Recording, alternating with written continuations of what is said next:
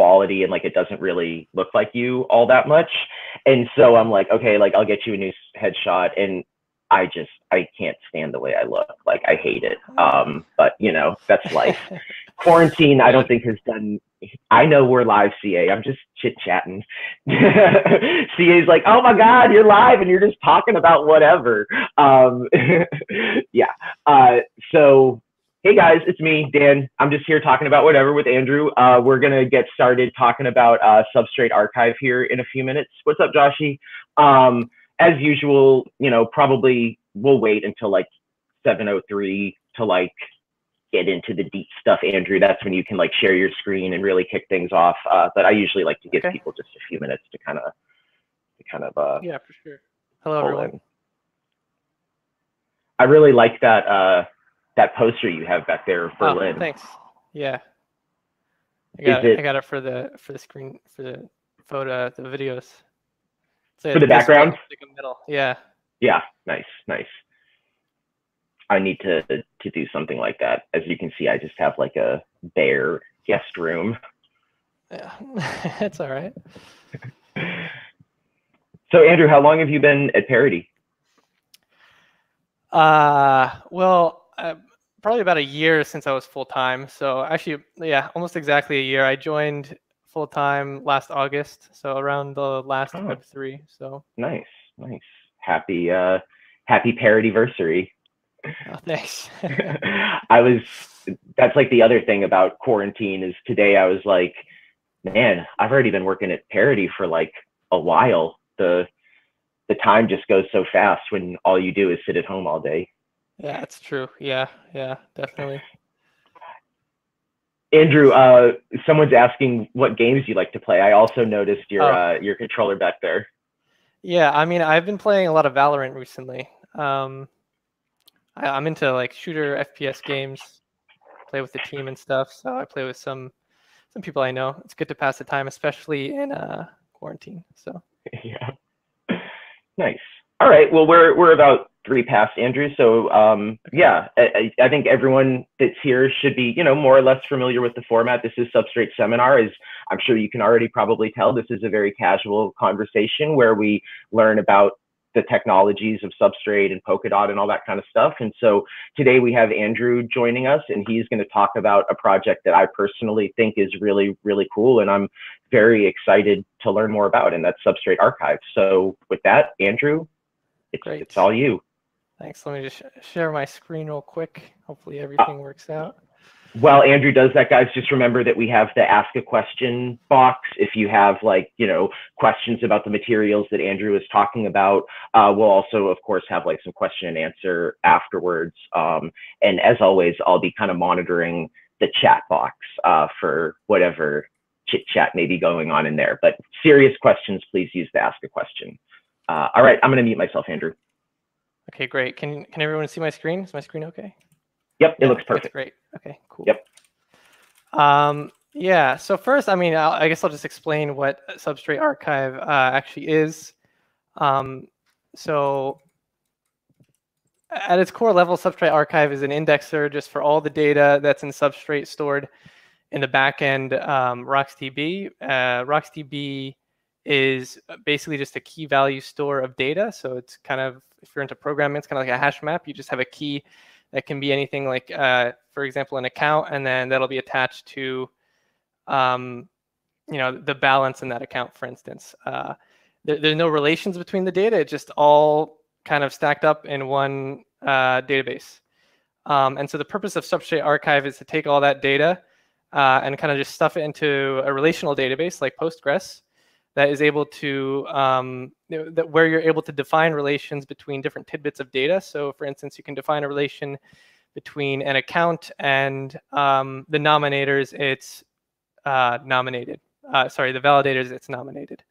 And that lets you quickly look up like different data for specific instances. Yeah, different data for anything you want.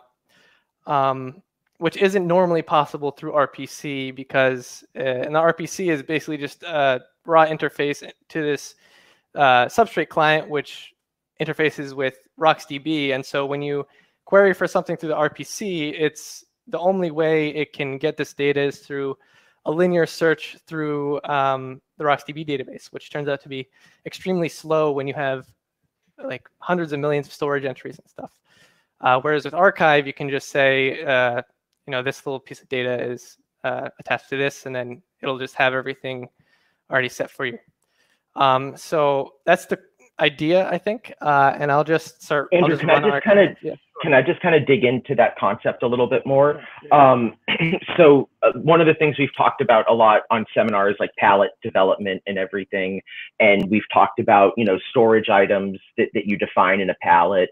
And so, for most of the substrate-based chains that you're interacting with, a lot of the stuff kind of just boils down to like what kind of storage items do these palettes maintain, and that basically defines what you're able to query. And so one thing that I often do when people come into Substrate Technical and say, hey, is there an RPC endpoint that I can use to get this information, is I think, okay, well, first of all, what palette would that information be in? And then I just kind of go look and I see, like, is that data stored by this palette?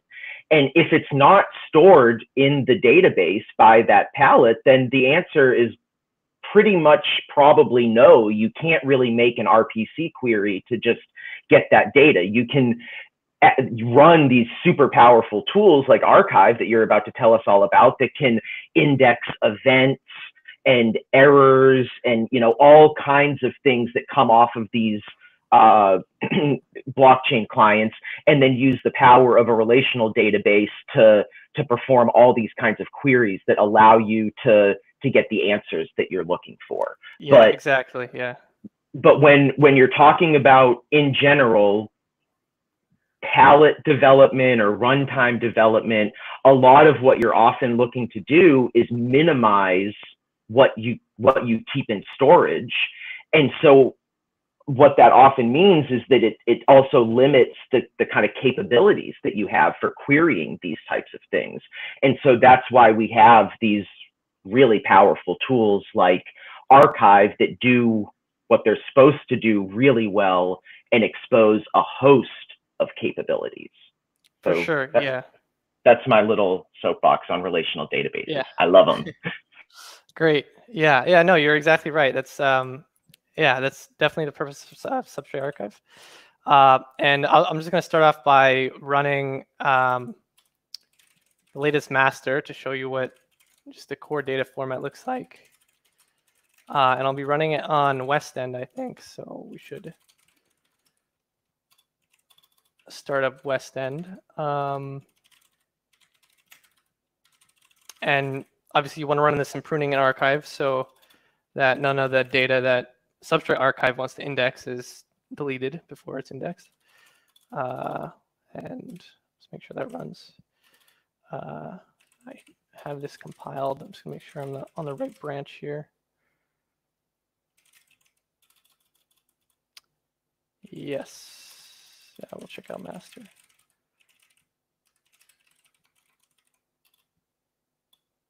Actually, forgot I created a demo folder here, so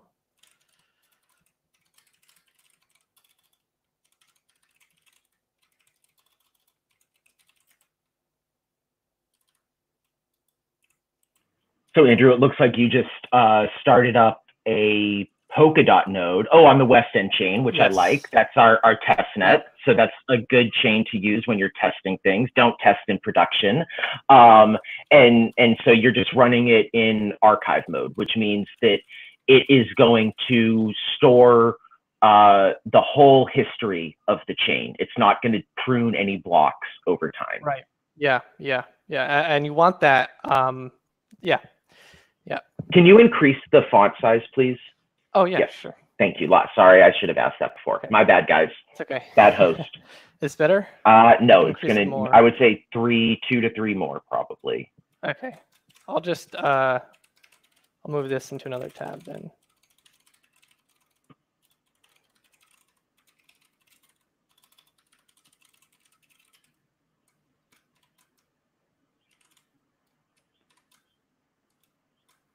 I think probably even one more would be good. I know it's not the best experience. Okay, that's great. Thank you, Andrew. Okay, cool.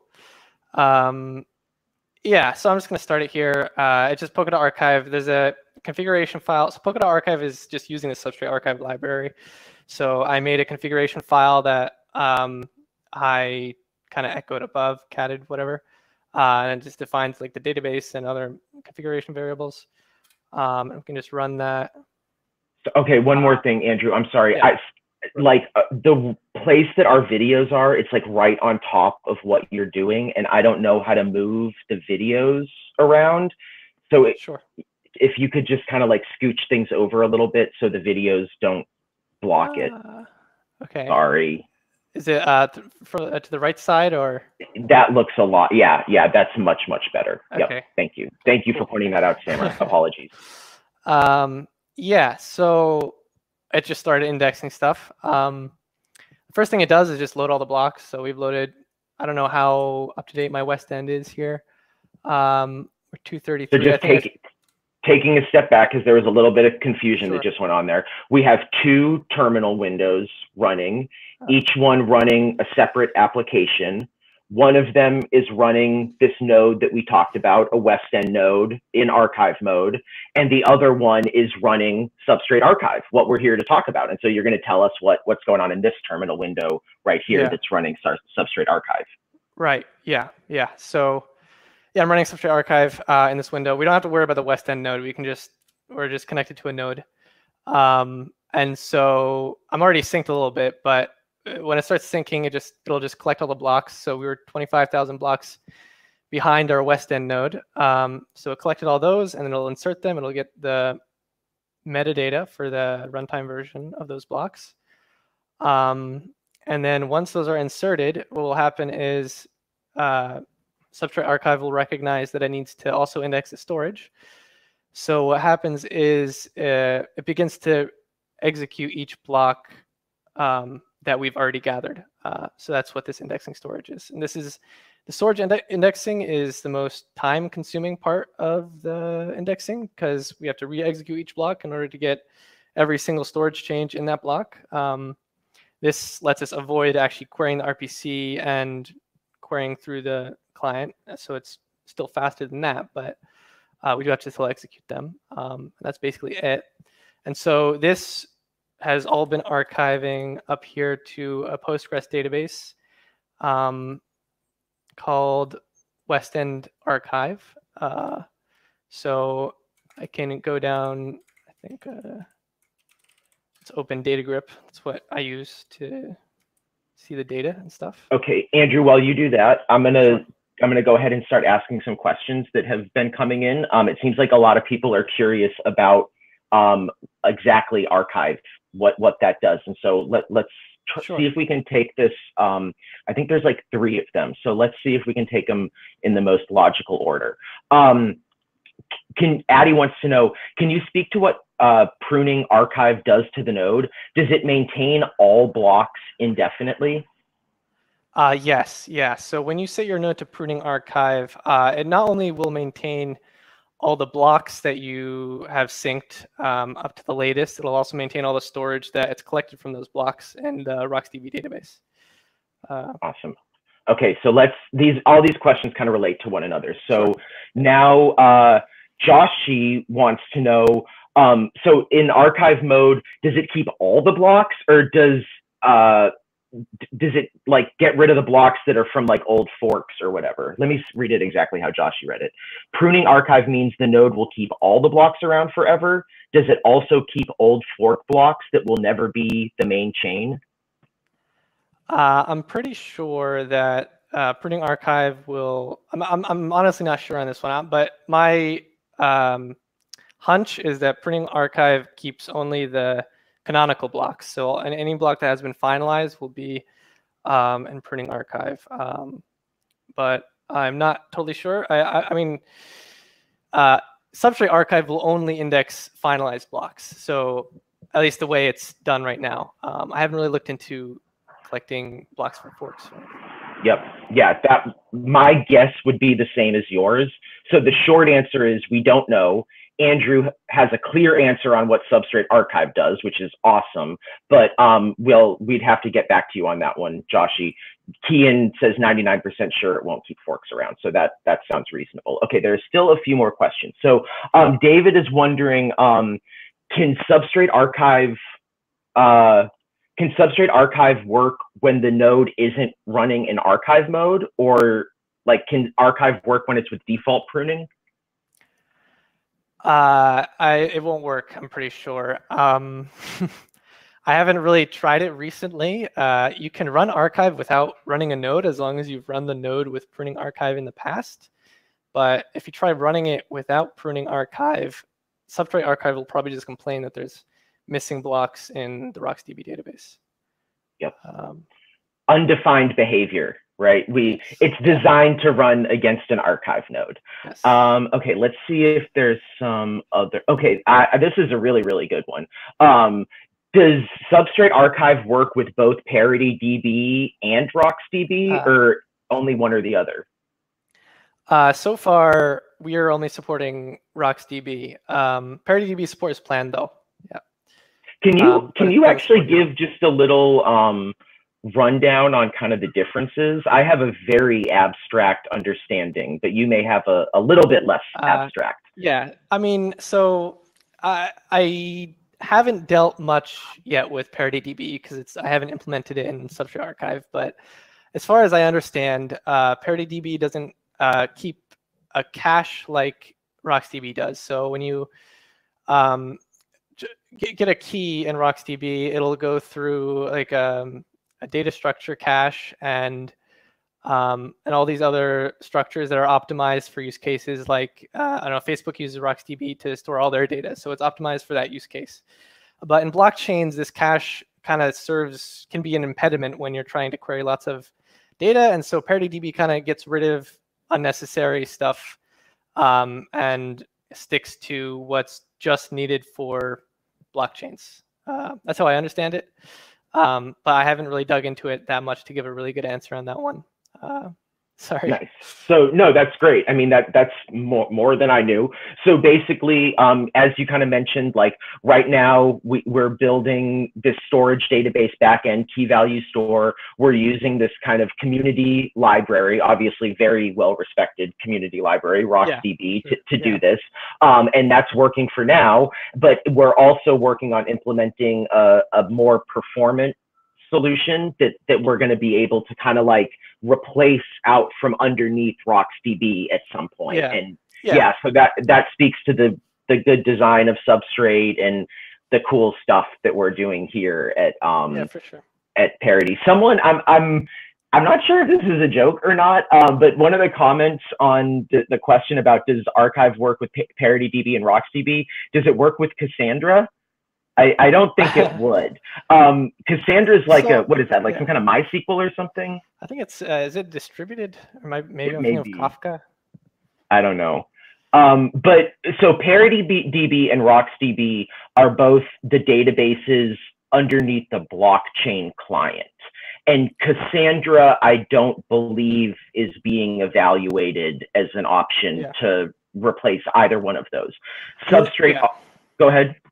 I mean, the cool thing is that the way Substrate is coded, I think you could basically replace RocksDB and Parity DB with anything. I think there was a team that replaced it with Sled. I was looking into, which is a Rust key value store, because it's all generic. So if you really want to run Substrate with Cassandra, you could probably just take the database library and figure it out. But I wouldn't say I would recommend it. And we are not looking to do that on our end.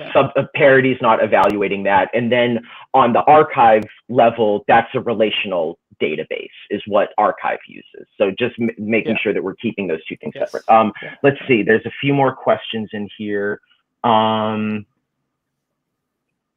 there's a lot of questions, Andrew.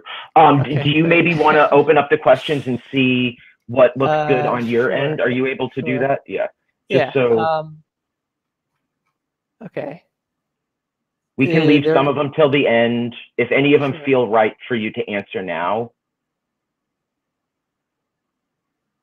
Okay, so Substrate Archive is not communicating with the running node. It's directly reading the database.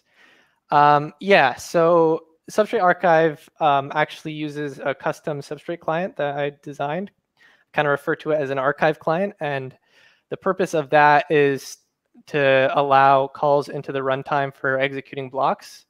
And it can only read from RocksDB. So there's no communicating over RPC or any kind of network. It's all RocksDB or this archive client that can only read. It can't mutate anything. It can only read and execute blocks and stuff like that. That's really fascinating. So you are not like reading events and then somehow constructing a database. You're really like hooking directly into the underlying database and kind of mirroring that in this Postgres database. Yeah. So that it gives a few advantages, chiefly that we don't have to you don't have to rely on the like network RPC or whatever, and you can take advantage of like sequential reads and on disks and stuff, which is just orders of magnitude faster than like fetching each item from RPC. Absolutely. That's a great question and amazing answer. Super cool. Any of these other questions you want to tackle now? What's in the test conf? I'll explain that later. Okay. How do you re-execute blocks? It's also okay. Yeah. Okay. All right. So I'm just going to go over the standard data format. Are we answering one of these questions, or are you kind of back? Not yet. Yeah. I think okay. I'll get That's to them cool. later. Yeah, no, that's perfect. Yeah. Yep. Just want to make sure I know. Yep. Okay. Going back on mute. Yeah. Sure. Okay. Actually, this is wrong database. We're going West End. Okay. So the schema for just Substrate master right now is fairly simple. You have just a blocks, metadata, and storage. I don't know if I can pull up the schema in the repository right now.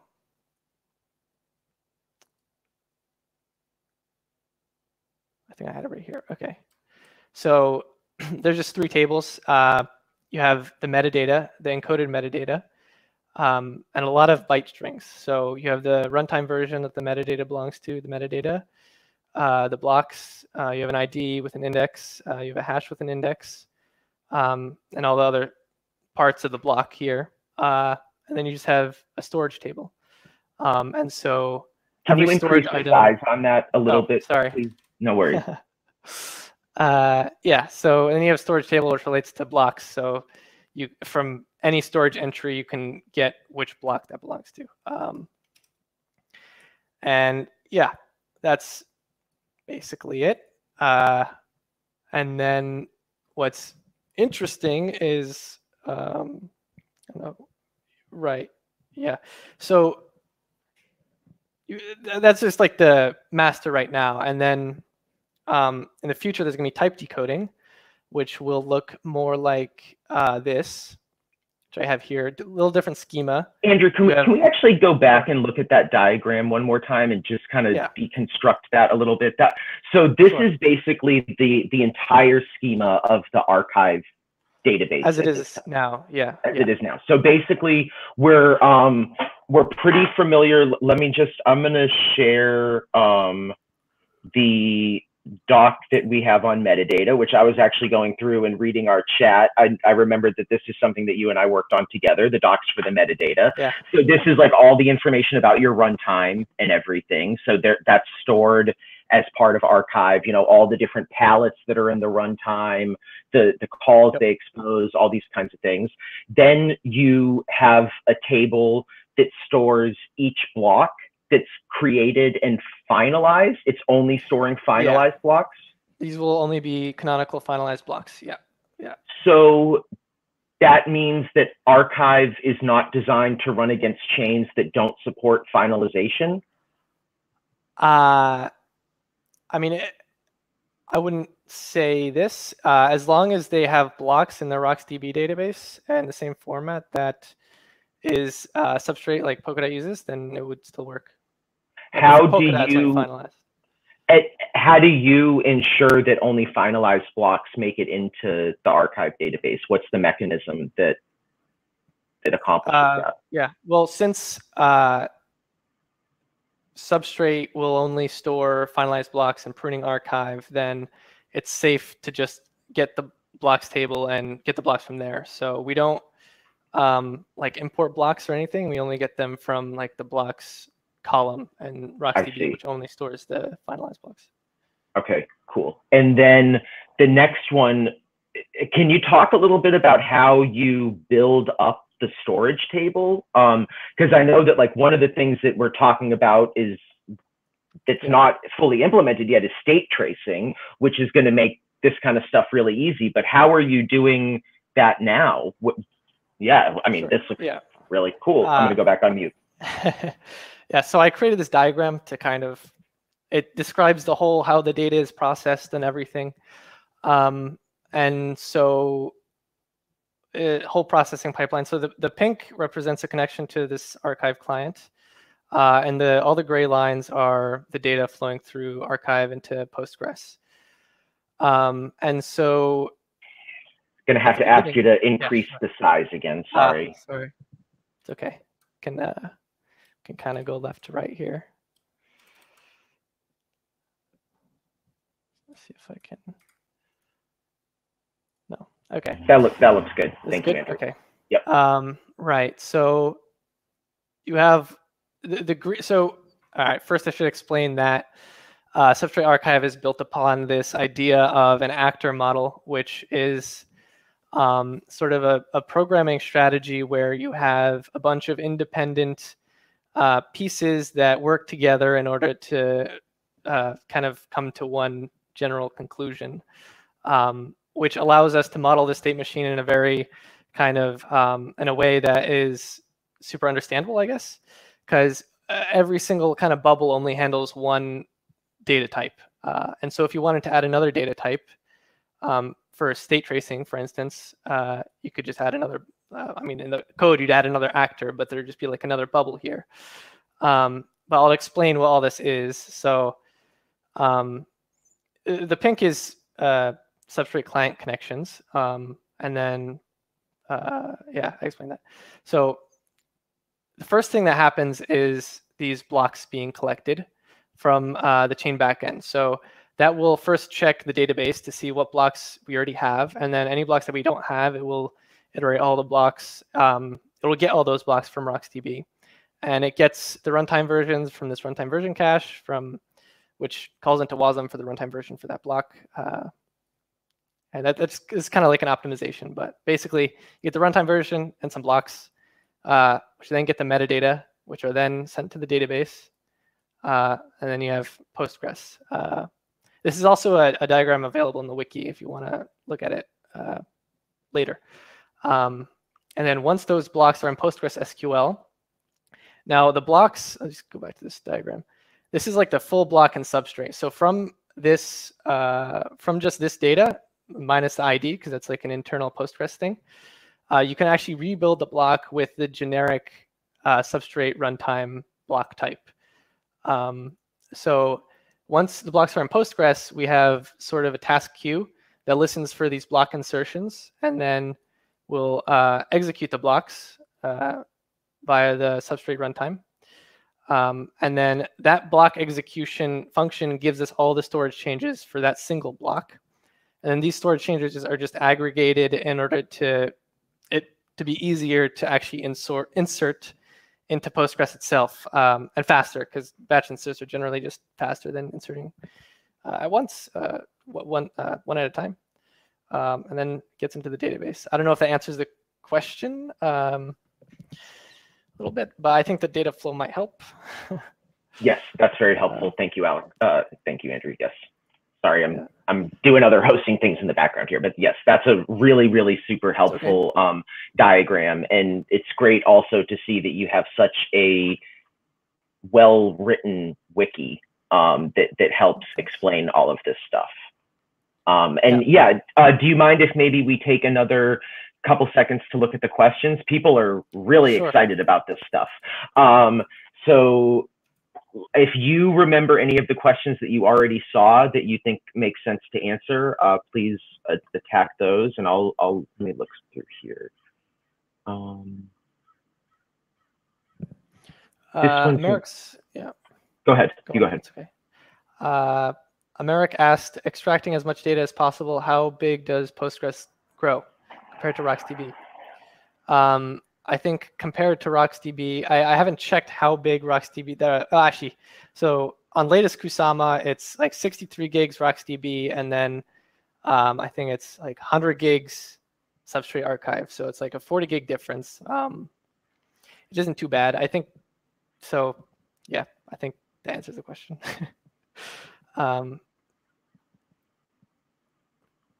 What's in testconf? How do you re-execute blocks? I guess I can show how we re-execute blocks. I'll just see if there's any other questions.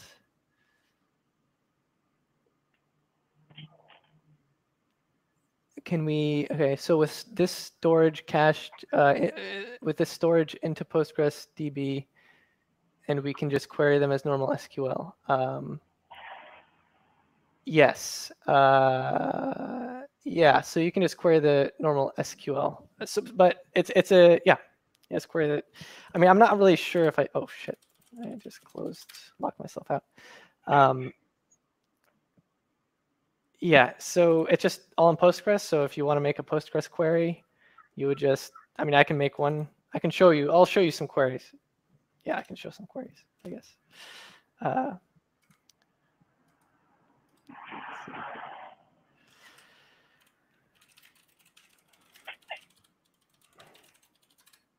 So you're logging. You're basically logged into the Postgres CLI client. So now you can make queries against the Postgres database that we're filling up with all this information. Yes. Yeah. And yeah, I mean, I think, yeah, the short answer to this question is like a resounding yes. I mean, you could do all kinds of magic, indexing. That's something I'd love to hear about, is what your indexing strategy is for this schema. Oh, yeah. It's actually pretty simple. I'll just do a query and then I'll show the indexes. Mm-hmm. So yeah, you can select count from blocks. So we have 120,000 blocks. I don't know if is archive still running. Archive still running. It's 121,000, 120,000, 121,000. It's about right, I think.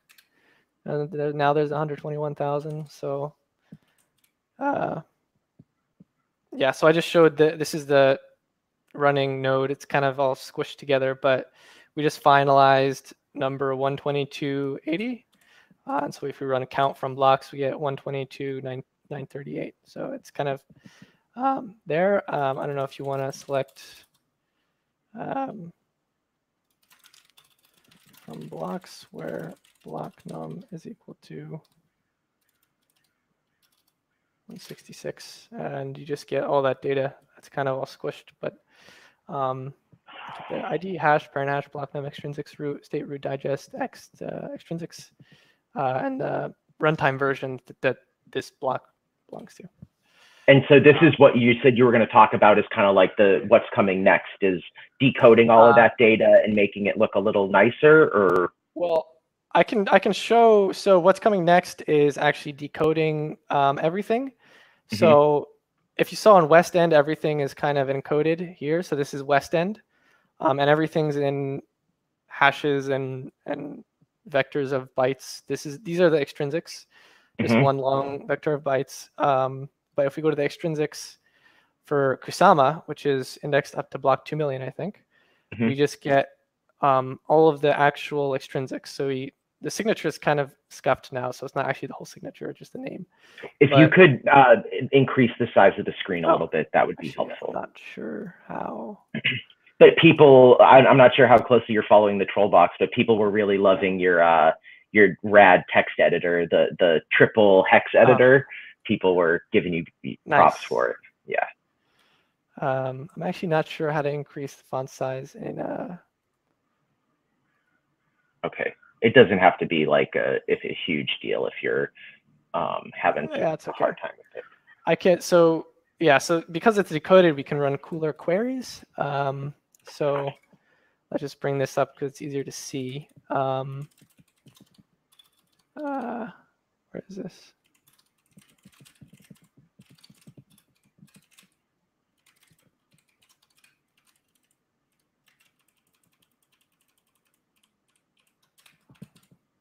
Oh, look at that. You're doing some JSON queries and everything.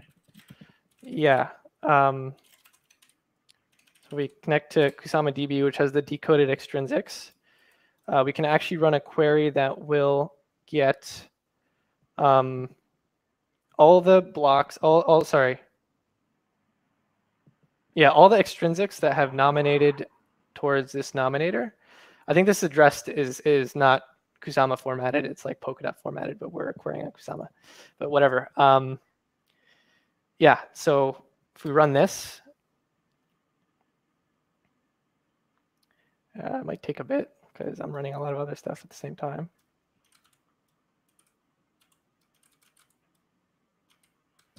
Joshi was asking if the way that you're doing things is similar to the way that Polkascan does things. I think specifically with respect to like connecting directly to the database itself as opposed to using RPC queries. I'm not entirely sure. Yeah. So I think Polkascan just uses RPC to get all its data, and they kind of maintain those nodes that gather the data for them. So the main difference is that Substrate Archive is actually connected to like the raw database, RocksDB. Cool. Interesting question. Yeah, so we just got all the extrinsics for this nominator, I think. Yeah, it's kind of hard to, it might be, it's all squished, but it's okay. That's what web UIs are for. Yeah. Yeah, so I mean, it's so the decoded extrinsics are just stored as JSON, which allows us to store a variety of many different formats instead of having like hundreds of different columns for every possible value. And we can just sort of query right into the JSON arguments of the extrinsic, specify that we want to get only extrinsics, which called the nominate function. We can also specify the call module here. So if you really wanted to, we could say where call module equals staking and call name is nominate. And then we specify that the ID must equal this. And then that's it. I want to nerd out on that JSON query for a second, because like I think I've never actually used that in my real professional life, but I've heard about it and like I think it's so cool. So basically, one of the cells here in your database, one of the values is its data type is JSON. So the table can hold, you know, numbers or strings or dates or currencies or whatever, but this data type is a JSON data type. And so now what you can do is you can actually index within that cell because it itself is a structured piece of data. You can say, okay, I don't just want to get that whole JSON blob. I only want to get the args element of that JSON blob. And so it gives you like even finer grain querying capabilities. And so that's a super neat thing. Yeah. For me. Yeah, it's I think added in Postgres 9.3 is like JSON B type, which allows you to actually query into JSON. Yeah. Yep. Very helpful for Substrate. I don't have to worry about like catering to every single like data type. But I love JSON. Yeah. Yeah. So that's sort of in an experimental branch. You can run it now if you check out the type decoding branch in Substrate Archive. I have no promises that it will actually work well yet, but it works pretty well for Kusama, so hopefully in the near future it'll work better for all chance. I don't remember. We're supposed to go on to block execution, I think. Yes, Kian had asked that question. Okay. Right. How do you re-execute the blocks? Do you rely on the underlying node, grab WASM blob from the node storage, or something else? So this kind of brings us into what Polkadot Archive and the test conf and everything actually is too. So actually, Andrew, can I ask you to even kind of explain Kian's question? I don't necessarily understand it intuitively, so I could use a little explainer there. So basically, I don't know. So once a block basically just contains all of the data required to call a specific function in like a palette. So a palette will compile down to WASM, and all the palettes compile down to one WASM blob, which has functions for all the different stuff you put in your palettes.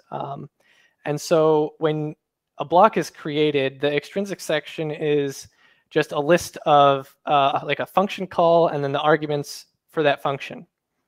And what happens is you feed that into the runtime in order to actually execute that function with those arguments and then get the results. And those results are your actual storage changes, which Substrate Archive is indexing.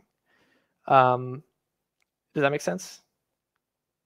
Yes, that makes a lot of sense. And as you're saying this, I'm actually like imagining, like, it's a very kind of simple, straightforward, elegant idea, really. And you can imagine it is almost like a digital version of like the punch cards that you may have heard about. Is that yes. Like we have this like blockchain runtime that's like this big beefy machine that has all these capabilities for performing computations and whatnot. And then a block is basically like a big stack of cards that you stick into that machine and you say, okay, make these changes, and it goes and it does those things. But that's kind of what we're doing, right? And so exactly a block is just a big stack of these extrinsics. Yeah, I mean, that's a great analogy. I never thought of it that way, but yeah, for sure. Yeah, so if we go into Substrate Archive, Polkadot Archive, and actually I think I created a little thing here in the demo. And so to kind of dig back into Keon's question, which I love, I'm looking forward to hearing the answer to this, is he's basically saying like, okay, so with Archive, you have these punch cards, and now you want to derive the changes that those punch cards define. And so he's essentially asking, how do you do that? Yes. Is that correct? Okay.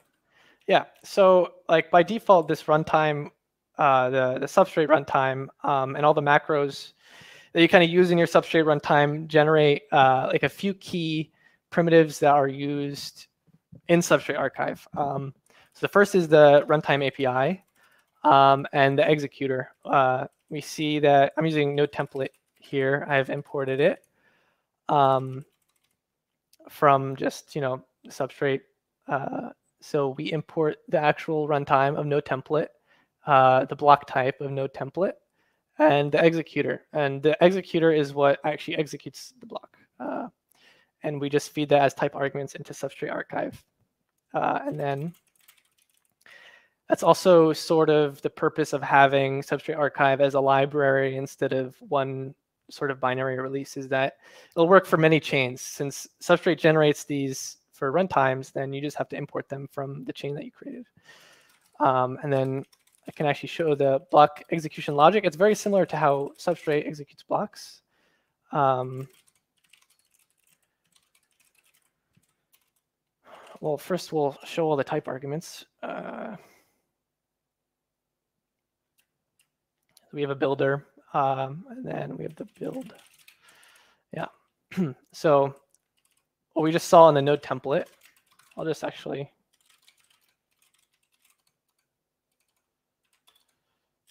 go here. This block runtime API from Archive Builder is defined right here. So block runtime, and it's D here for dispatch, but yeah, executor kind of dispatches the stuff, so it makes sense. And just all traits that are needed, which are fed into this build, and then from that we're able to create our client here, Arc new client, backend runtime API client. So this is our connection to this Archive client here. I don't know what else we can show. Runtime. So to kind of back up and understand, So archive is written in Rust, it looks like. Yes. And so do you actually have an instance of the runtime as a dependency of archive? I can't imagine that's the case.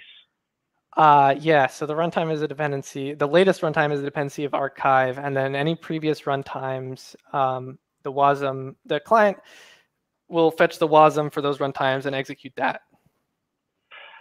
And so if the runtime, so that means that these are tightly coupled, and that when a new runtime version is deployed, you have to deploy a new version of archive that has the new runtime dependency? Well, not necessarily. So it works the same as like a Polkadot node would work. So if you have a Polkadot node that's like 8.23, and then there's an upgrade to 8.24, and you're still on 8.23, you switch from executing like extrinsics in the native context to executing extrinsics with the WASM. So the WASM blob, you'll get the WASM blob from like the network gossip or whatever, and then you'll execute into that WASM blob instead of executing,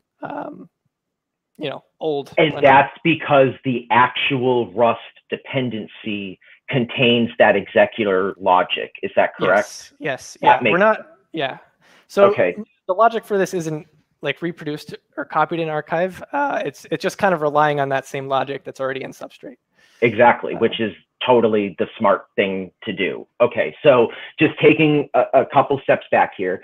So what the question that we're trying to answer is, given that we have this stack of extrinsics, how do we turn that into the actual state changes? And we're kind of drilling in on this answer that we basically we need a machine to put these punch cards into. And so what you're saying is that just like when you compile the node template, one of the dependencies is the runtime. One of the dependencies of archive is the runtime against which you're running archive. And so that runtime dependency, the Rust code, contains this logic that says, okay, I have some natively compiled runtime that I have access to, but part of the thing that I'm doing is also tracking the value of the runtime in storage, materialized as a WASM blob. And so if at any time I notice that this value, the WASM value, is newer than the native value, I'm going to use the WASM runtime. And so if a forkless runtime upgrade occurs, you just use that WASM. And so you're basically just getting all of this for free by just using basically a substrate dependency. Yeah. And so now let's say that I am launching my own chain, Amakala or whatever. Do I need to essentially fork archive and build a new version that has my runtime embedded as a dependency? Is that kind of the flow that you intend? No. So Substrate Archive itself is a library. So all this runtime here, we go back to archive.rs. The runtime and the executor are just type arguments. So they're generics in the builder. So this builder is actually building the archive, and it just requires that your runtime implements some of the traits. And a trait in Rust is kind of, you can think of it as like an interface in Java. It just requires that your chain implements these traits. So that would be, these are also just generic traits in Substrate. So if you created your runtime with like the Substrate macros, then these should just be automatically generated for you. And the traits are construct runtime API, like block builder API, the metadata, API extensions, native execution dispatch, the state backend, and that's pretty much it. And there's all basically just, you get that for free with Substrate as long as you're building your chain with Substrate and, traditional way. With frame, basically, right? Yeah, using the frame macros. Yep. Yeah, the frame macros. Yeah. So that's why there are like Polkadot Archive and Node Template Archive and stuff like that, is because those archives are just using the Substrate Archive library. I kind of refer to it as an engine because it's kind of, you just define these two things and then say run, and then it runs. It's less of like a library, I guess. I don't know, but yeah. That makes a lot of sense. Do you think, I feel pretty confident that we answered Keon's question. Is there anything else that you want to add there, or? No, I think that's good if it works out. Yeah. What's in testconf? We can cover testconf. That's I guess.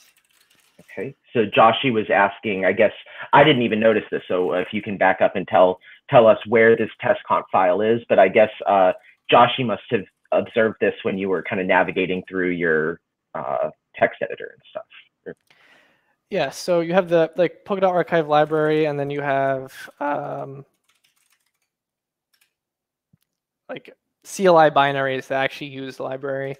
And for Polkadot Archive specifically, and Node Template Archive in the Substrate Archive repository, instead of like defining everything with CLI arguments, I kind of just prefer like a TOML configuration. So I've kind of have comments here because this is like, if you want to implement this yourself, it's kind of helpful. But so Polkadot path, this is the path to where the actual RocksDB database is stored on disk. Cache size is how much cache the RocksDB should keep. Block workers, so blocks are executed in a thread pool, and so you can define how many workers you want, and then you just define the database. And Polkadot Archive supports Weston, Kusama, and Polkadot-DB, and those have to be different databases. So that's why there's that. So yeah. Nice. So your testconf.toml file is basically your configuration file that you pass in just that, the path to that instead of all these values. And then, yeah, it looks like you've defined some really nice parameters there, and it's very educational to review the parameters and the configuration options that you have. So that was very cool to see. Any other good questions here that you think it makes sense to tackle now? I think we're good. Yeah. Okay. Do you have some more of your demo? I do want to make sure that we get to all of the questions eventually. Yeah.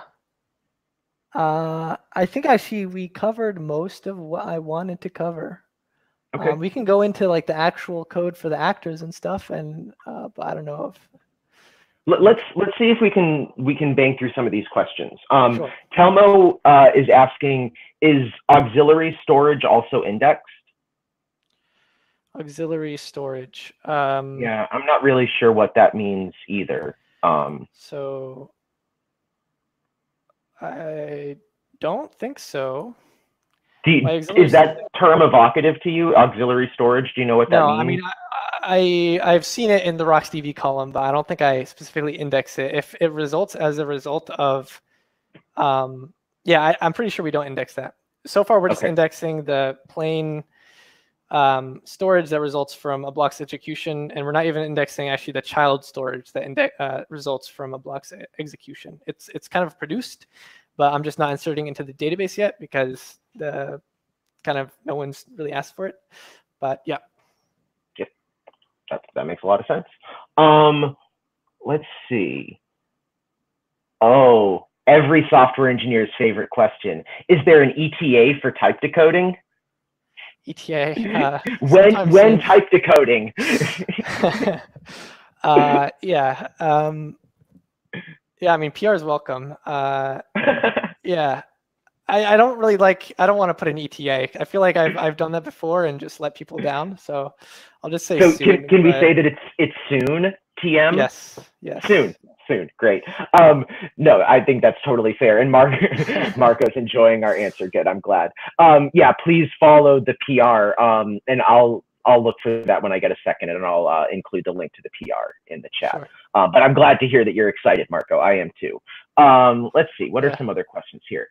Let's see. Emmerich has another question, which I'm sure is good. Is the 1 - star and again, you may have to kind of help me understand what he's asking here.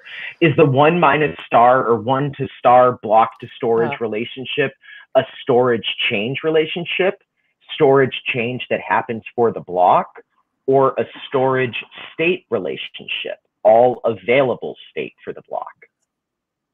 It's just one change. So it's not all the state, it's just one change. So it's one to many Okay. from blocks. So one block refers to many changes in storage. Gotcha. And okay. Okay. So one block maps to many state changes as opposed to one block mapping to one state. Is that kind of the question that he's asking? I think so. Let me just read this.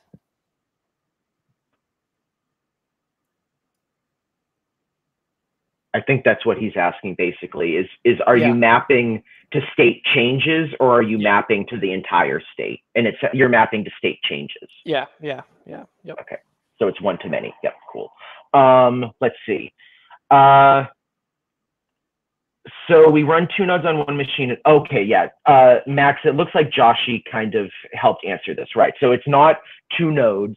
We're running 1 blockchain node, which is, running the runtime, but also doing all this other stuff like libp2p networking, RPC, consensus, all this other kind of stuff.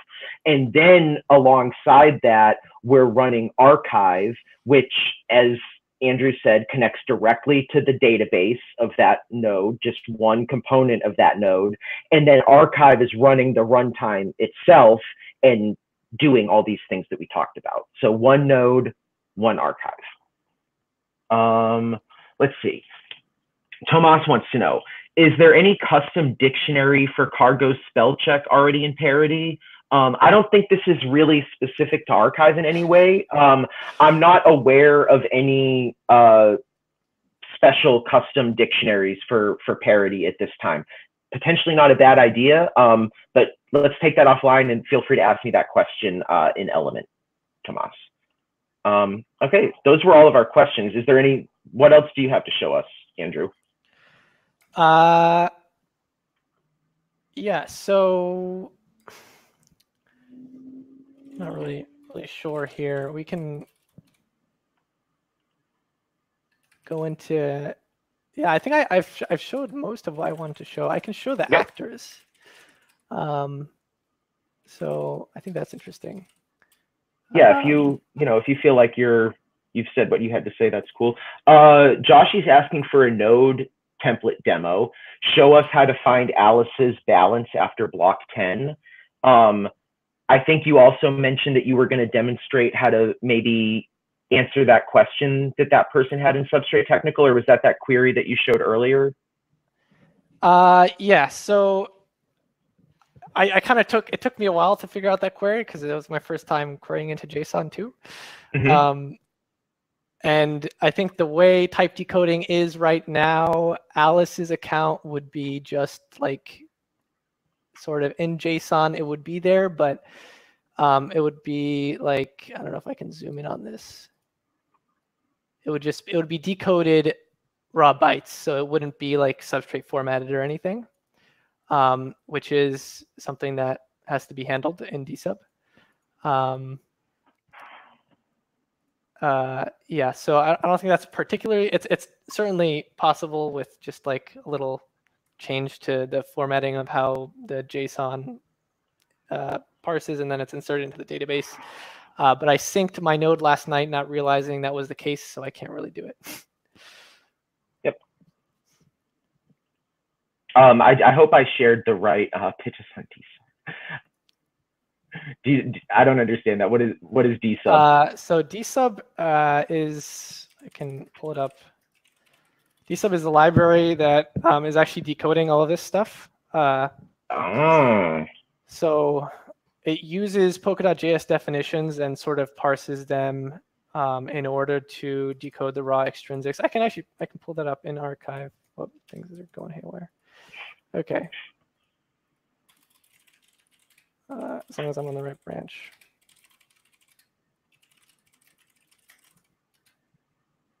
Yeah.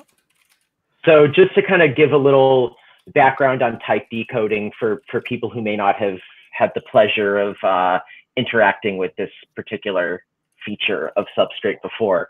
Substrate uses a type of encoding called scale, which is a non-self-describing encoding. So basically what that means is that everything is reduced down to some series of bytes, and it essentially requires knowledge of that encoding or a dictionary. You can't just decode things on their own. You basically need like a registry or a dictionary on the side that tells you how to decode that. And so a lot of what we're talking around right now is this process of maintaining this registry, decoding the hex into something that's human readable, that kind of stuff. Yep. Yeah, exactly. So here we have the actor for decoding. And so like the diagram I showed before, if I can pull that up again, this is sitting between, it's sitting like right here. So instead of the metadata sending right to the database, it's sending to a decoder actor and then sending to the database to insert. And so we have dsub included here, I think, dsub decoder, substrate decoder, and all you really have to do is, all it really does is just iterate over all of the blocks that we've collected. Here, iter maps the blocks, gets the number hash, and calls this function in dsub. And if we switch to dsub,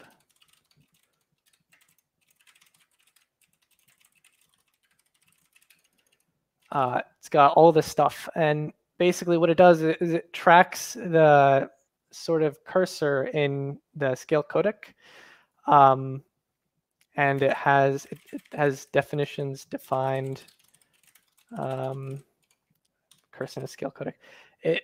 So scale codec is just a bunch of bytes. So what it does is it takes those bytes, and we know certain things about the format of the metadata and everything. And from that, since we have the metadata, we're able to pull out like what types, like the general format of what types should be where, based on the Polkadot.js type definitions, which are defined sort of in a different crate here. I shared in the chat box there a little project that I wrote in TypeScript to help me understand scale codec better, because I saw what you were doing there in your code where you're kind of, you have this cursor, and like when you're decoding something in scale, you don't know how long it's going to be when you start decoding it. And so you kind of, what you return from these arguments is not just the thing that you decoded, but your new position in this byte array that you're decoding. And so it's frustrating to implement these things and a little scary, but it's really kind of fun also, and incredibly educational. And so I really encourage other people to literally just rewrite that scale codec library that I shared, because in doing so, I think you'll get so much more empathy and understanding for a lot of these problems that you encounter in Substrate development. Yeah, for sure. It's certainly complicated. It is fun, sort of decoding raw bytes and hex and everything. Yeah, it is. So yeah. I'm working on documenting the encoding of extrinsics right now, and man, that's it's one of those things where like it's a rewarding experience that you work for. Like it's not necessarily easy. You're really the other thing I wanted to say is I loved how you talked about this actor model and how you said like it made it easy for you to implement this logic, which I think is like such an important thing. You know, when you're writing code like this, you can think about it as complicated or as simple as you want. You know, there's all different kinds of paradigms and concepts that you can set up to help you express these ideas. And I don't know much about the actor model. I'm looking forward to learning more about it, but it sounds like you found it really helpful in making this kind of complicated, icky problem something that felt approachable. For So that's sure, really yeah. cool. I'm a big fan of actors. I like how you can model the data in a directed graph, sort of like a state machine, and just kind of add and remove things as you see fit. Yeah. So what? Any further pitch on dsub there? Yeah. So basically, this is all generated from Polka.js. So you can see all the different palettes here in alphabetical order. You have like that stations, aura, author, probably find system. And basically all the types that are defined within this palette have to sort of settle down into basic Rust types. So we see there's an option unsigned 32-bit integer here. There's dispatch outcome. And so the challenge is to parse this and get transaction validity error, which might be a struct, into its primitive components. So transaction validity error might be made up of like, I don't know, probably made up of a string. So it could be a Rust primitive type. And so that we know to decode transaction validity error as a string. And that just goes for everything here. And then paired with the metadata, you know, like the types for all the palettes and stuff, and you're able to decode stuff. And dsub sort of does this recursively. It's kind of hacky, I would say, but it works well. It's still sort of experimental, but you have this notion of two structs where one sort of stateless and just describes. So all this JSON will sort of parse into this Rust type marker, either a type pointer or like some kind of Rust idiom.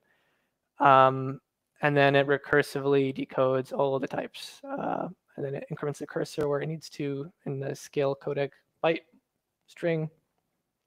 And that's it. So it uses the Polka.js as a dictionary and it will decode stuff. I think the API, yeah. That's all I really have to say about dsub. That's pretty much it. Anything that makes it easier to manage scale encoding is amazing. So I also really liked the point that you made that because Substrate is implemented in Rust, at the end of the day, everything basically boils down to a Rust type.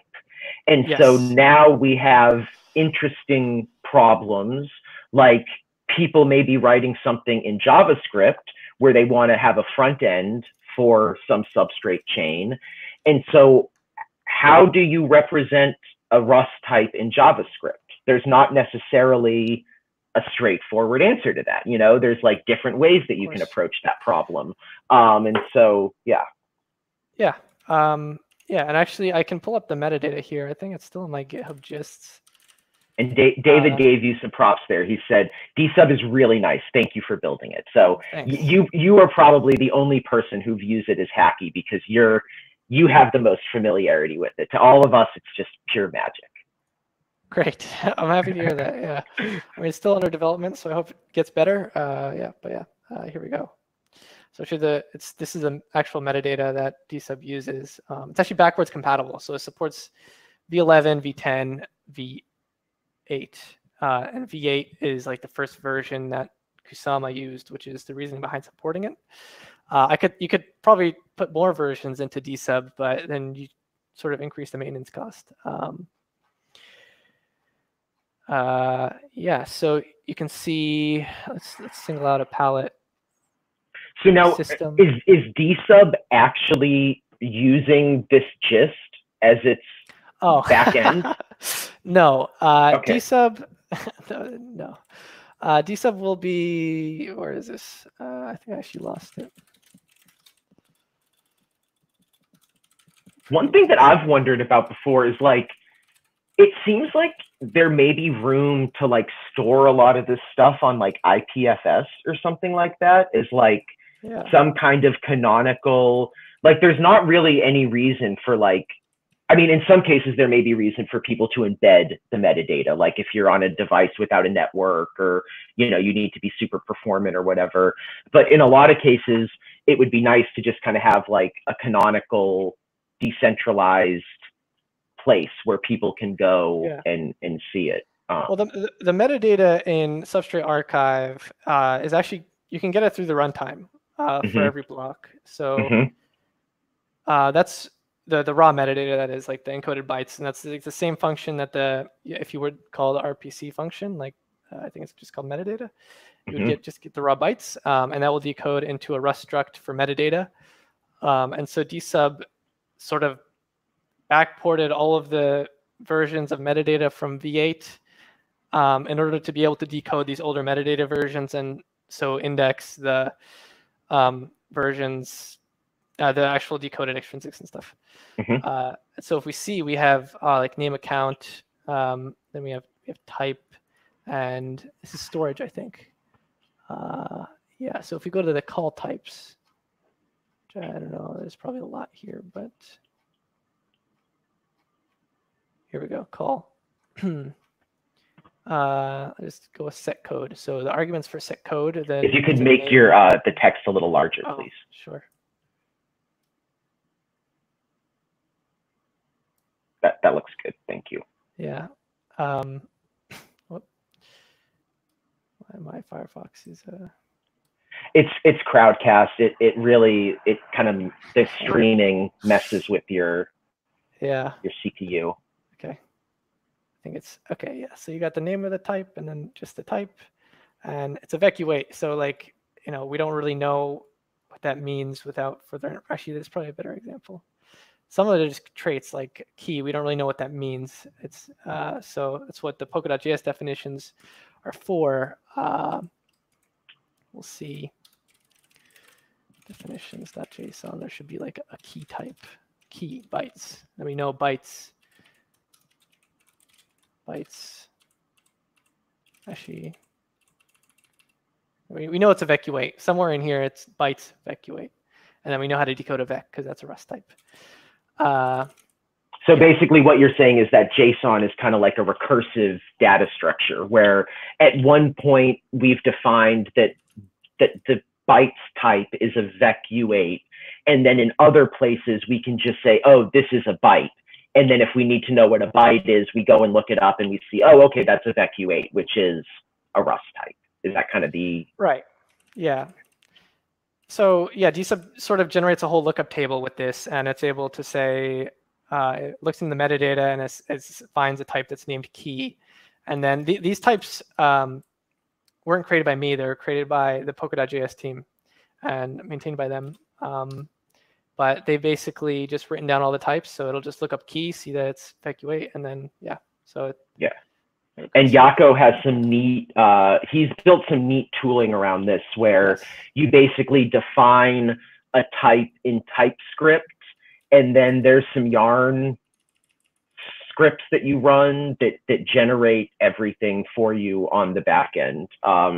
So I've made a few contributions to Polka.js, and Jaco has walked me through that process, which again, very educational and informative and fun to do.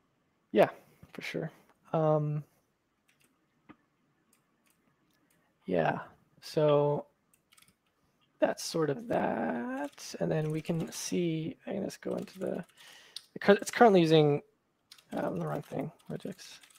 Currently using just regex to parse everything. So this is parsing the actual JSON, and we just have like what kind of type is it? We directly define VEC option result compact because those are inbox. So they're like just commonly used sort of types, and it will just go through, see if it matches, and then it's able to generate, actually here, see if it matches, parse it, generate this Rust type marker, which is then passed into like the decode, and then we know how to decode it.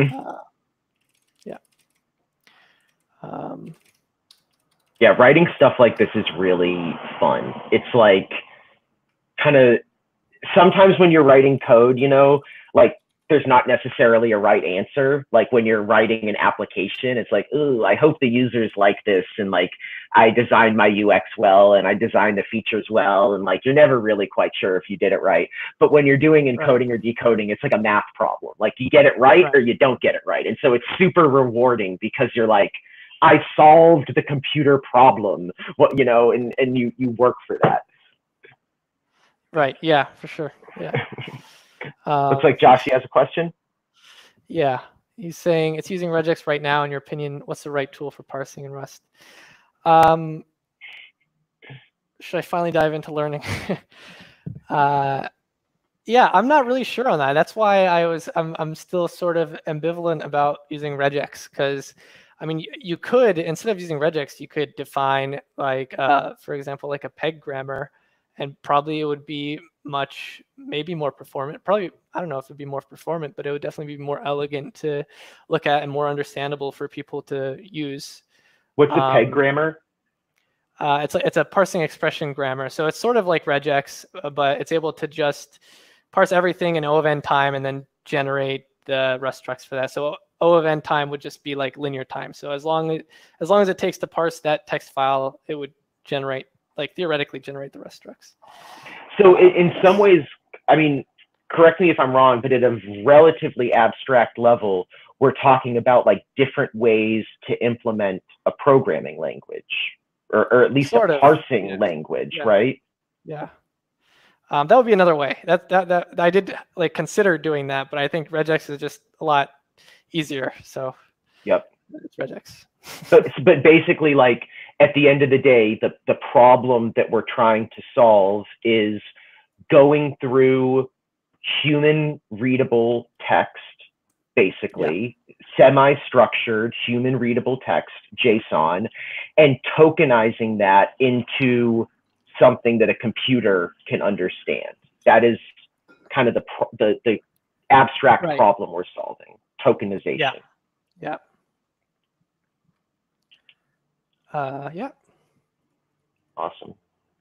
This has been a really, really, really active seminar, Andrew. I think it really speaks to how exciting this all is and how useful it all is. I know that one of the things that you and I talked about is the fact that you have like lots of ideas. If you don't have any more code to show, Andrew, you can probably, one of the things that you and I talked about is you probably have lots of ideas for things that people can build on top of Archive. For sure. Yeah. You want to share any of those thoughts? Yeah, I mean, Marco, I saw Marco in the chat was talking about his project called Substrate Graph, which I really like. It basically takes Substrate Archive, and on top of it, he has a bunch of Docker containers that create like an interface for actually querying the archive, not with SQL, but with GraphQL, which I think is super awesome for like any UI devs that are using React.js or like any basically modern JS library. Using GraphQL is just so much more consistent and easier than like using some SQL library. In addition to that, I mean, there's lots of stuff you can build with Substrate Archive. I mean, it's kind of like you could do I was thinking of maybe, you know, you could do a block explorer. I mean, block explorer is like the first really use case that comes when you think indexing. It's like block explorer.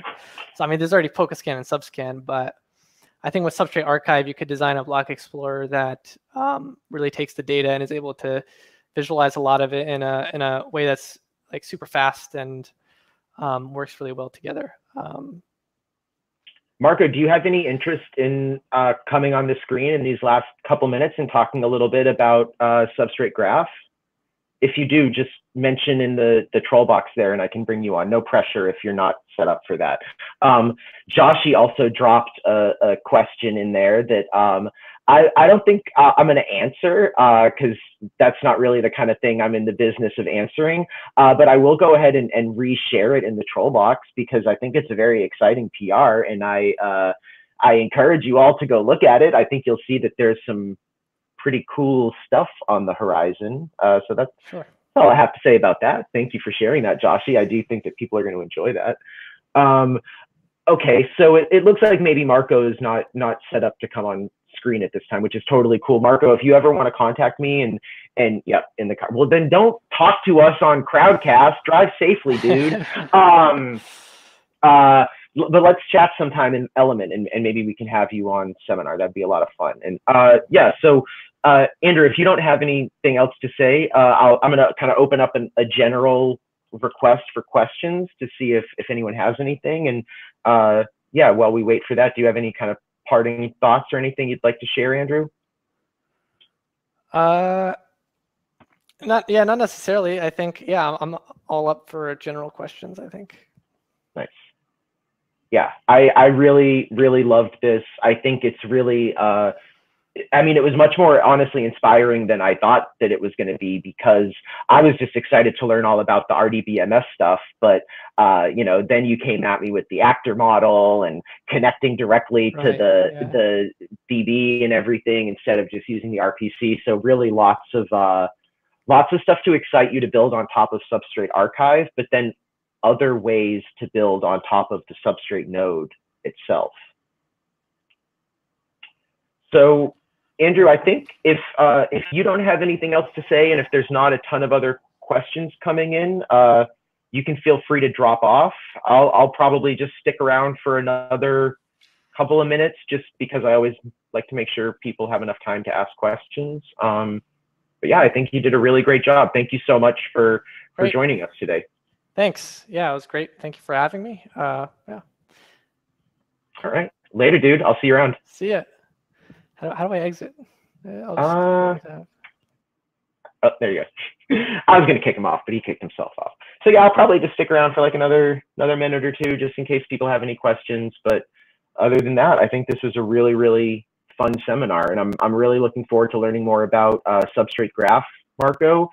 And yeah, I hope some other people come on sometime soon and tell me what they're building on top of Archive.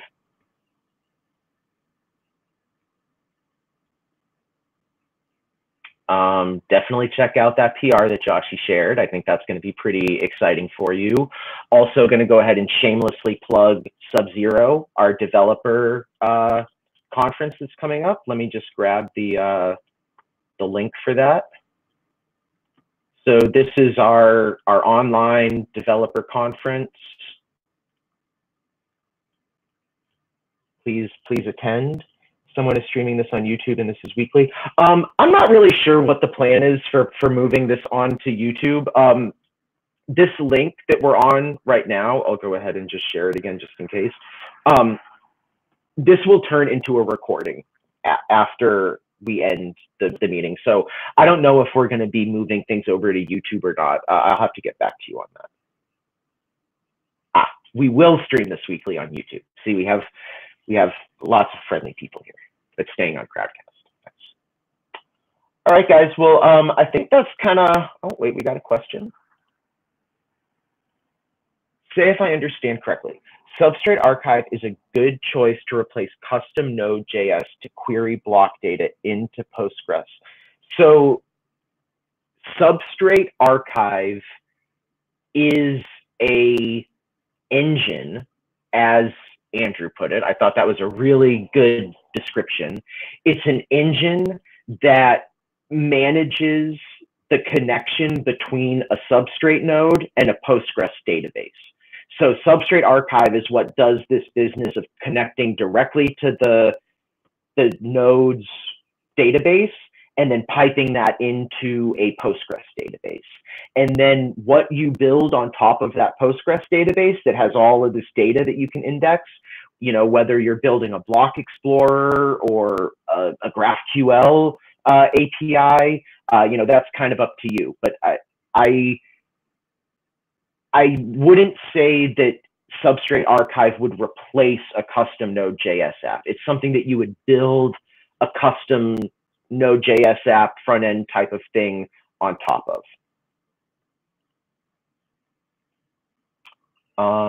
Very good question, though. I'm glad that I stayed on to answer that. But because I don't see any other questions coming in, I am going to drop off now, get back to work. So thanks for coming to seminar. I hope you all enjoyed it. And I don't necessarily know if I'll be hosting next week, but I'll definitely at least tune in, and I look forward to seeing y'all then. Bye-bye, guys. Enjoy your week.